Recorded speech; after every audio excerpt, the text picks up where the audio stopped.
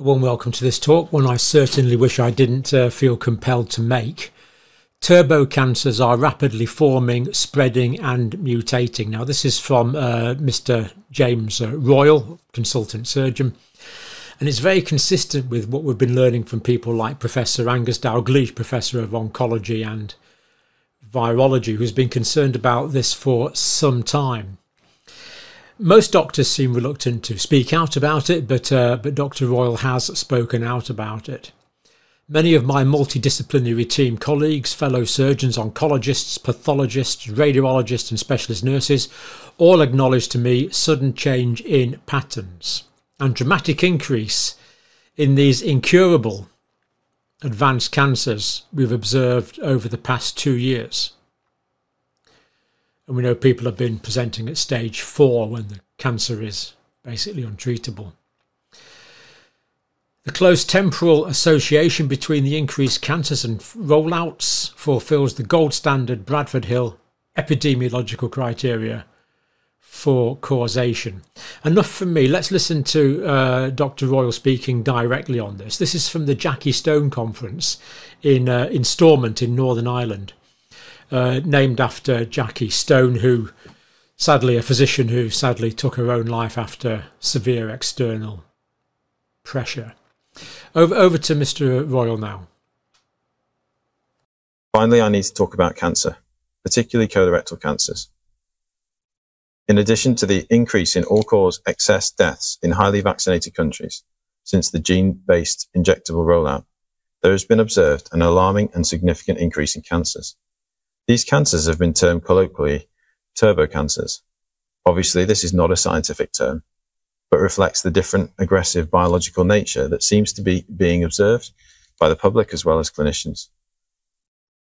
Despite recent articles claiming that the sudden growth in cancers is not new, such as the gaslighting article in the Daily Mail reporting on a baffling increase in trend in data from 1990 to 2019, there is a clear dramatic increase that occurred in 2021, shortly after the rollout.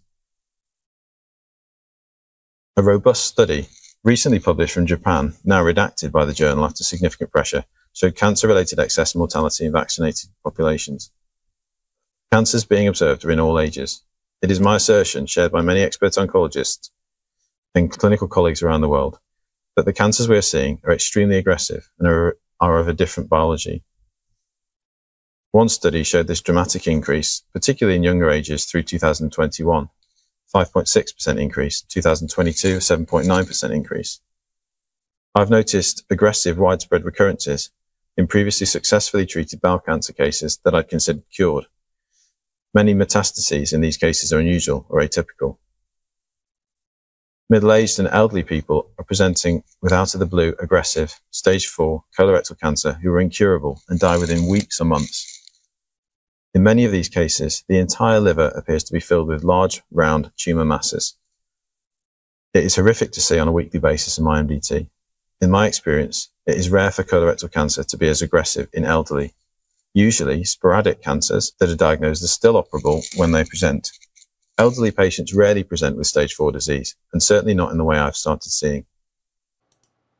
Now, this presentation that Dr. Royle is brilliantly giving is really designed for healthcare professionals, so I'll just sort of unpack it a little bit. He talks about the gene-based rollout, where, of course, he's talking about the COVID vaccines, which are based on genetic information. Turbo cancers, he points out, is not a medical term, but these are extremely aggressive, rapidly developing cancers that he's seeing more of. Clearly a dramatic increase in these in 2021. In young people in 2021, there was a 5.6% increase in these, want of a better term, turbo cancers. In 2022, a 7.9% increase, more than would be expected. So backing this up with real figures. And he's also seeing unusual metastases. So you probably know that a cancer originates at a particular site, the primary site, but then it spreads.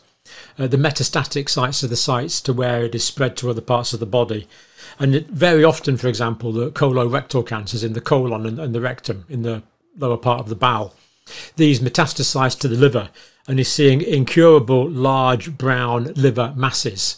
And these people are presenting just too late to do anything about it. By the time it's metastasized to the liver, the cancer's not only in the colon, it's also filled the liver up with tumour spread. Completely inoperable and rapidly terminal situation is what he's seeing. Back to Mr. Royle now. Recently, we've seen 3 patients presenting with synchronous cancers, that is, 2 separate bowel cancers in different areas of the colon presenting at the same time. This was previously considered rare, less than 3%. One was middle-aged, otherwise fit and well, with 2 bulky, locally invasive cancers, and one was very elderly, with 2 primary cancers and liver metastases. Many of my multidisciplinary team colleagues, fellow surgeons, oncologists, pathologists, radiologists, and specialist nurses have all acknowledged to me the sudden change in patterns and dramatic increase in these aggressive, incurable advanced cancers that we've observed in these past 2 years. However, none of them can offer an explanation. Various theories have been suggested. Number 1, inherited or genetic cancer. There is an ever-increasing focus on genetics and cancer. Many of these post-2021 cancers, unsurprisingly, are expressing particular mutations. Despite this, after further analysis at the regional genetics unit, the majority are not found to have any known inherited gene mutations. Aggressive tumour biology will express more mutations. It does not necessarily mean the mutations have caused the cancer. Cancers are also more likely to develop if someone's immune system is damaged or suppressed, as tumour surveillance mechanisms are impaired. Indeed, a recent published study suggests mechanisms of oncogenesis and autoimmunity as a result of mRNA COVID-19 vaccination. Lynch syndrome, HNPCC, hereditary non-polyposis colon cancer, is suggested to cause an estimated mere 3% of colorectal cancer in all ages, and 8% among the young. So what then is causing the sudden increased incidence in the other 92% that we're seeing? Number 2, Western ultra-processed diet, obesity, and sedentary lifestyles. Whilst these things have undoubtedly played a major role in the steady increase in cancer over the past 3 to 4 decades, they do not explain the post-2021 sudden increase and change in biology, aggressive nature.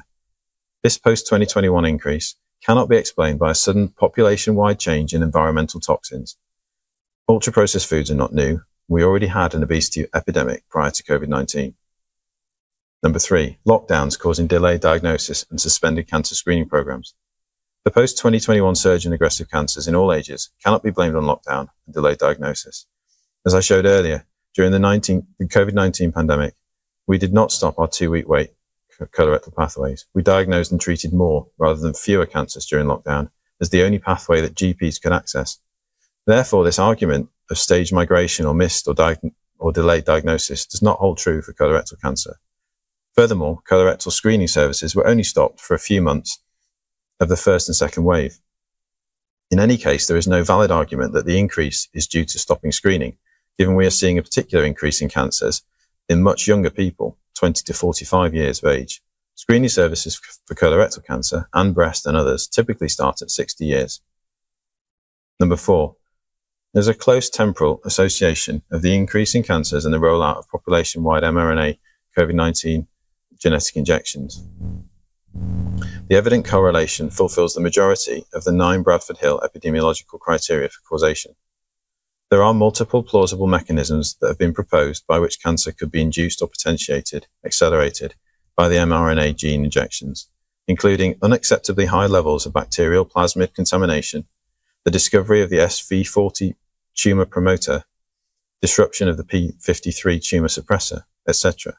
These mechanisms are discussed widely by scientists and clinicians, such as Dr. Kevin McKernan, Professor Angus Dalgleish, Dr. William Mackis, and Dr. Ryan Cole, a US pathologist, and many others, and have been discussed on numerous international calls. More generally, the shots are clearly causing generalized immunosuppression. The immune system is grossly underestimated in its complexity and importance in tumor surveillance, in destroying mutated cells before they become cancers. Recently, other doctors have told me how they are seeing sudden recurrences of cancers that have been cured 10 or even 15 years earlier. I submitted over 20 yellow cards from June 2021. I could have submitted many more, but it was becoming very apparent that the MHRA was ignoring the data. I've never been given any feedback on any analysis of my cases, or even acknowledgement, except for 2 or 3 cases where further clarifying information that I had already provided was requested. I was given no information back from the MHRA to indicate that they were looking at yellow card data or analysing it. Despite this, The safety signal from both the MHRA and the VAERS system in the United States is unprecedented and undeniably obvious. Presenting this information formally, I've received mixed responses. More recently, in my more departmental morbidity and mortality meetings, there has been a more open acknowledgement that perhaps some observed events, such as ischemic bowel cases, may have been related to the vaccines. I've had a number of conversations with 2 colorectal colleagues in other areas of the country who have had similar shared experiences and are in agreement with the observed patterns of thrombotic, infective and inflammatory, and malignant disease. I've had the opportunity to give a presentation to an international surgical meeting in London in March 2023. At the end, I was congratulated on my perceived courage in standing up and speaking about these concerns. There was general agreement in the room, 30 or more surgeons. Many offered acknowledgement and similar observations, but had been unwilling to raise their concerns for fear of repercussions. In fact, a rather alarmed, eminent retired surgeon present stated it was our duty to raise these concerns. In conclusion, the data are clear that COVID-19 vaccines are neither effective or safe. My own personal observations have been increasingly backed up by other data around the world and research studies, as well as expert opinion in other centres. I personally demand that these injections and any promotion of them be stopped with immediate effect. Thank you for your attention. So synchronous cancers are rare, where a person gets cancer in 2 parts of the body at the same time. Uncommon. People do sometimes get a cancer in one part of the body, then a cancer in another part of the body years later, but unusual to be synchronous. Multidisciplinary team are also seeing more aggressive advanced cancers, he's saying. Now, can this be explained away by genetics? No, because genetics has been there all the time. This is an aggressive tumour biology, and the aggressive tumour biology is going to cause more mutations rather than the genetic mutation which is causing the cancer. So the increased number of mutations that are being seen by the pathologists in these cancers are a result of the very active cancer which is generating its own mutations. Immunosuppression is a mechanism. So basically people can be getting cancer all the time, but the immune system damps it down and stops us from getting it. So maybe we'll get malignant cells, potential malignant cells or mutations in cells happening all the time, but before it develops into a cancer, the immune system eradicates it. If you suppress the immune system, that's not going to happen. But he also talks about vaccine oncogenesis as well, where the vaccines, he believes, are actually causing tumours, and the autoimmunity is well recognised. Now, the example he gave there is quite interesting. It's something that we do see. It's HNPPC, hereditary non-polyposis colon cancer. So very often colon cancer begins as polyps. This is a different type. It's normally genetic. That's why it can occur in young people. We do see this. It accounts for a minority of cancers normally, but plus 92% he seems to be saying there.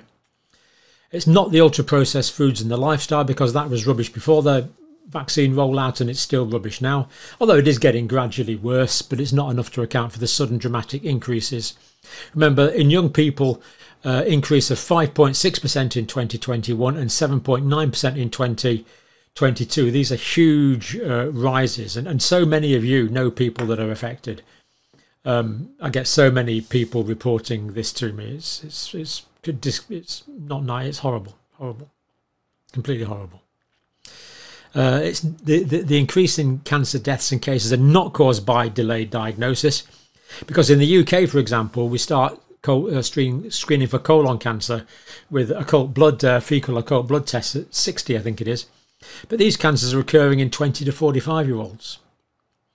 And there's a clear temporal correlation with the injections, which is part of the Bradford-Hill criteria. And there's also multiple plausible mechanisms, which is another part of the Bradford-Hill criteria. So we've got the correlation, but we've got reasons why this could be happening. So we've got P53 tumour suppressor is inhibited. So P53 normally inhibits tumours, but if that's inhibited, if the P53 is inhibited, then you've got nothing left to inhibit the tumours and you get more tumours. We know about the plasmid DNA contamination that we've talked about many times. And we've also talked about the SV40, the simian virus 40 tumour promoter. Also seeing, completely consistent with what Professor Dalgleish has been telling us, recurrence of cancers that have been in abeyance for years. Medicines and Healthcare Products Regulatory Agency doesn't seem to be interacting with this in a meaningful way. And the other thing about the Bradford-Hill criteria is the data from the Vaccine Adverse Events Reporting System in the United States and the Yellow Card system in the United Kingdom are consistent. What's the odds of this both happening in the same country at the same two countries at the same time, the United States and the United Kingdom, and indeed all other countries where this rollout occurred? And that's really concerning. It was a meeting with 30 other surgeons present, and they were reluctant to speak out. We need more people to talk about this, and of course we thank Dr. Royle and salute his great courage in speaking out on this. And when our senior professors and senior consultant surgeons are raising these concerns, how can the regulators possibly carry on ignoring these concerns? Let me know what you think. We'll leave it there for now. I might do another video where I do his full talk, where he talks about extra pathologies that have been seen as well, but that was the one on cancers, and it is remarkably concerning. I've had 3 of these injections before I realised they were doing more harm than good. Quite angry, really. We weren't given the full information. I didn't give informed consent because I wasn't given the full information. I think it's a scandal. And of course I join him in calling for a complete moratorium on mRNA vaccines until we have completely definitive data. But with the regulatory agencies we've currently got, I don't think that's going to happen anytime soon. There could be a change in the United States soon. Let's hope for the best. But for now, it's a bit of a, it is a concern. You know, I know so many people that have had these genetic preparations, and now it appears increased risk for these aggressive tumour biology pathologies.